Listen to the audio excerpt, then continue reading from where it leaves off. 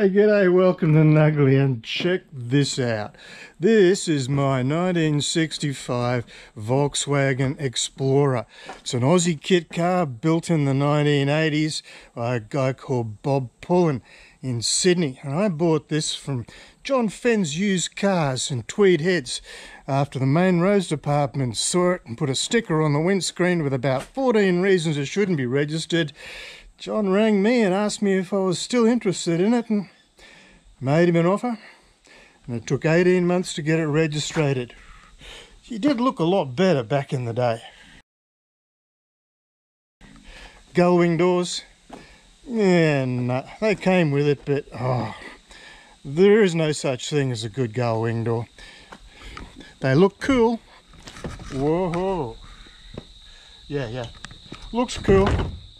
Not the kind of thing you want to live with though. Painful. So the roof section goes as well. Don't need that.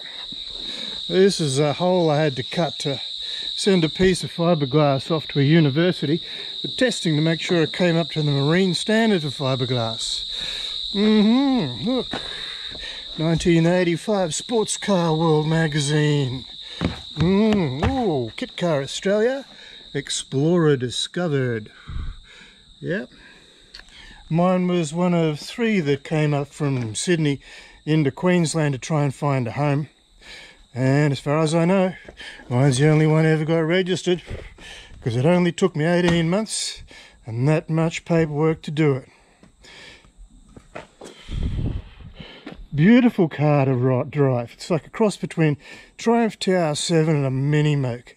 I enjoyed it, and it was a fun car, but I wouldn't drive it on the road in traffic, despite the fact that theoretically I can re-register this as a historic vehicle.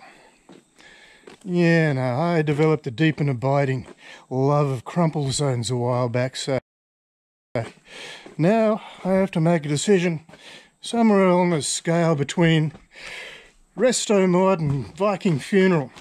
So what I've decided is, here, babe, look, I bought you a new tarp.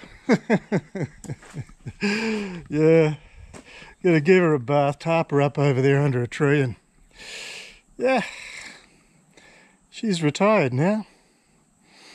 Gorgeous though, always has been and always will be my crap car.